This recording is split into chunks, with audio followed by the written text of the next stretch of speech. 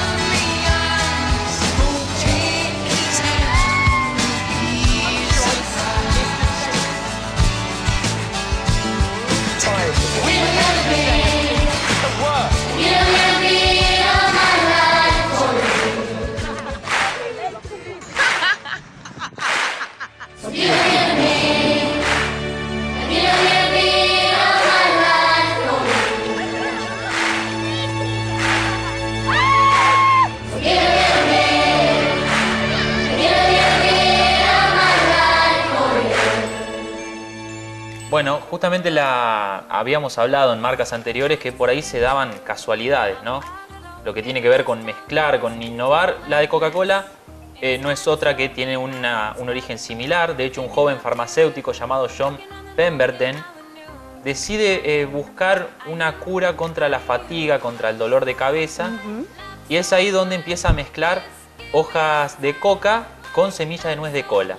Estos son los principales ingredientes para empezar a dar con este nuevo jarabe. Semilla de nuez de cola. Tengo entendido que es una planta originaria de África, ¿no? Claro, de Sudán. De Sudán. Así es. Bien. Es así como se da esta nueva bebida que Pemberton empieza a vender a 5 centavos el vaso. Mirá. Esto también hay que recalcar que se hizo en la ciudad de Atlanta, de Estados Unidos. Pasan los años, en 1891 un socio de Pemberton llamado Frank Robinson empieza como a notar que esto daba para más y es así como fabrica el logo y le da el nombre a lo que iba a ser la nueva bebida, Coca-Cola. Como los dos ingredientes básicos y principales. Claro. Y el nombre también obedece a los dos productos que se utilizaban. Y el nombre, exactamente. Más adelante, ya en 1891, Pemberton deja un poco lo que es la fabricación del jarabe y se lo da a otro farmacéutico llamado Asa Candler, quien junto a Robinson y su hermano John empiezan a fabricar lo que es ya The Coca-Cola Company. Ya era una compañía y obviamente registran el nombre para lo que es Estados Unidos. Pero era también así una bebida, digamos, homeopática para... ¿Qué es lo que pasó? Se lo mezcló en un momento con soda. Ajá. Porque era un jarabe, pero se vendía, se tomaba, luego se lo mezcla con soda y ahí empieza a tener lo que es ese sabor a gaseosa que es como el que conocemos habitualmente. Luego viene otra faceta importante en Coca-Cola, que es el embotellamiento, en 1899. Pasamos al año 1902, donde aparece uno de los presidentes más importantes de Coca-Cola, que es Ernest Woodruff, quien le empieza a dar este salto de calidad a nivel mundial, porque incluso hay plantaciones de embotellamiento, plantaciones respecto a plantas, a fábricas, en Panamá, Canadá y Cuba. Y más adelante también a nivel mundial, porque ¿qué es lo que tiene Coca-Cola que incluso hoy en día lo reconocemos? Tuvo una estrategia en cuanto a publicidad y propaganda muy fuerte. por los colores, por la tipografía. Claro. Por ejemplo... Captó la atención. Así es, cambiaron la imagen de Papá Noel, de Santa Claus, como se lo conoce allí, de color verde al color rojo, que es el color por excelencia de la marca de gaseosa. Entonces ahí es donde marcó un punto fuerte este presidente, que es Ernest Woodward.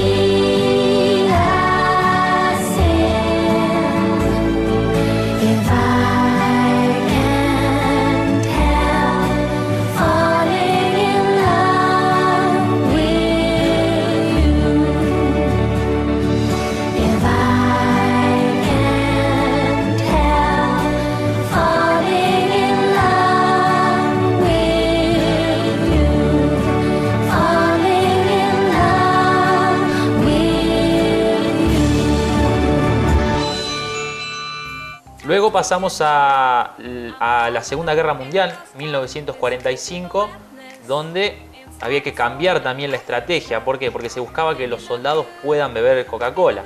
Entonces, ¿qué envase se creó? La lata. Como la conocemos habitualmente, los soldados podían utilizar la lata de gaseosa y no una botella normal y de vidrio como era en aquel momento. En 1982, también como otras de las innovaciones en cuanto a contexto sociocultural, había una necesidad de las personas de cuidarse, de que ya la Coca-Cola no era una bebida sana, por así decirlo, y se crea lo que es la Coca-Cola Light. Claro, las personas disminuidas así en calorías es. y en azúcares. Y así siguió con el paso del tiempo. Claro. Incluso actualmente, ¿qué hizo? Coca-Cola se abrió a otros productos, como conocemos actualmente, como pueden ser Sprite, como Fanta, como Aquarius, como muchísimos otros más. Sí, no le vamos a hacer publicidad, pero en realidad está bueno saber la historia, que nació como una bebida homeopática, ¿no? Digestiva. Así es, y como muchísimas otras, pero esta siguió con el paso del tiempo. Y el marketing. El marketing fue, creo que, su primer paso importante para estallar y para explotar y para hacer que la gente la consuma, lo visual, y bueno, eso es importantísimo. Totalmente.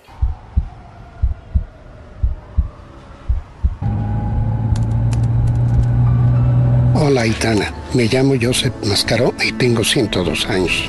Soy un suertudo. Suerte por haber nacido como tú, por poder abrazar a mi mujer, por haber conocido a mis amigos, por haberme despedido de ellos, por seguir aquí.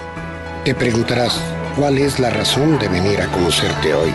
Y es que muchos te dirán que a quién se le ocurre llegar en estos tiempos, que hay crisis, que ya no se puede. Esto te hará fuerte. Yo viví momentos peores que este.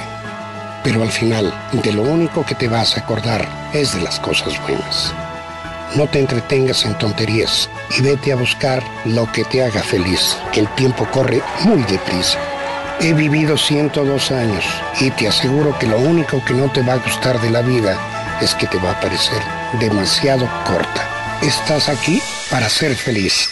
Actualmente Coca-Cola es la marca comercial más famosa del mundo, conocida por el 94% de la población, con comercialización en más de 200 países que superan la venta de 1.6 billones de bebidas diarias. Una verdadera locura. Récord total, y claro que sí, sabiendo que, bueno, me encantó conocer la historia, saber cómo vino, porque la verdad que lo desconocía, después cómo fue teniendo también la transformación y el paso desde la parte económica, ¿no? Pero bueno, lo mejor es beber agua. Sí, en eso podemos coincidir. En eso no se cambia, pero nosotros desde acá queremos llevarles la información y el conocimiento de las marcas que han trascendido, que han hecho historia en esta sociedad, y sin duda que Coca-Cola es una de ellas y la conocimos con Martín, así que gracias. Una vez más. Nos despedimos de acá. Dale. Nos despedimos, dale. Nos despedimos. Hasta la próxima semana. Besotes, que estén bien. Chau, chau.